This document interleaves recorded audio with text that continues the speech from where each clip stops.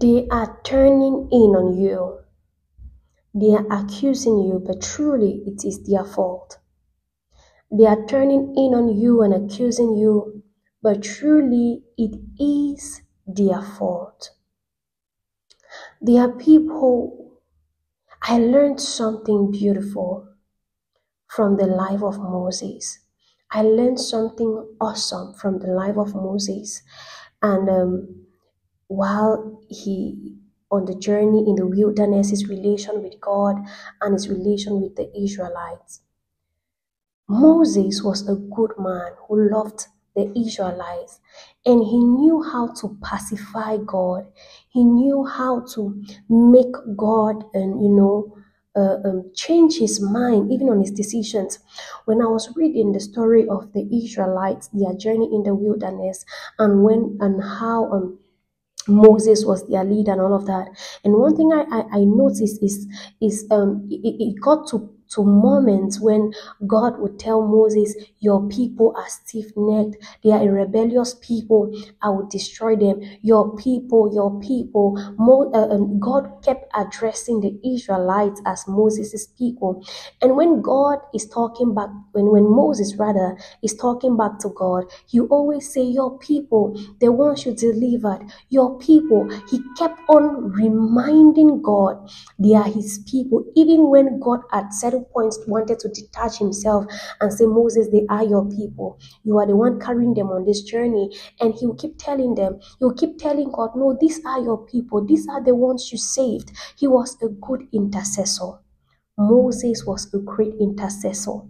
There was one time in the book of Exodus chapter 32, and when God told Moses, he said, these your people, they are stiff-necked, they are unrepentant, and they are rebellious. I'm going to destroy them. I will not let them enter the promised land. I will destroy them. And Moses spoke to God. He said, please, what would the Egyptians say? They are going to say you were not able to deliver your promise to them. You are not able to take them to the promised land. How can you destroy them? You will not fulfill the promise you made to your servant Abraham, Isaac, and Jacob. If you destroy them, you would not fulfill that promise you made to the patriarch. The Bible says that, and God repented of his decision, and he told Moses, I will do it for you. For your sake, I will not destroy them.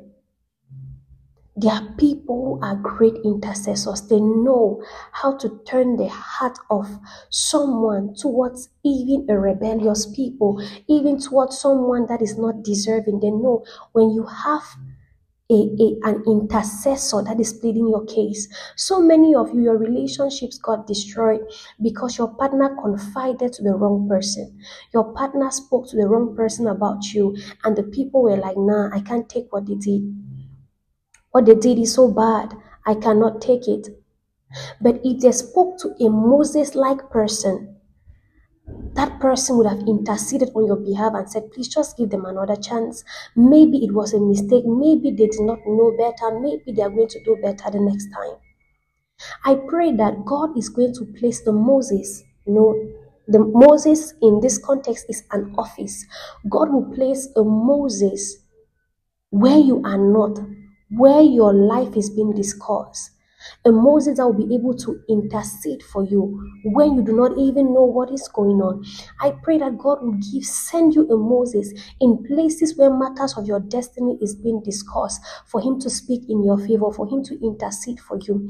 In the mighty name of Jesus, someone that can speak for you even when you are not there, someone that can defend you, someone that can plead your case, plead your cause. In the mighty name of Jesus, God is sending you a Moses that will speak in high places. They will speak well of you even in high places. In the mighty name of Jesus. Did you receive this word with gladness? May the Lord bless you, keep you, cause his face to shine upon you. May he be gracious to you and give you peace. In Jesus' mighty name, amen.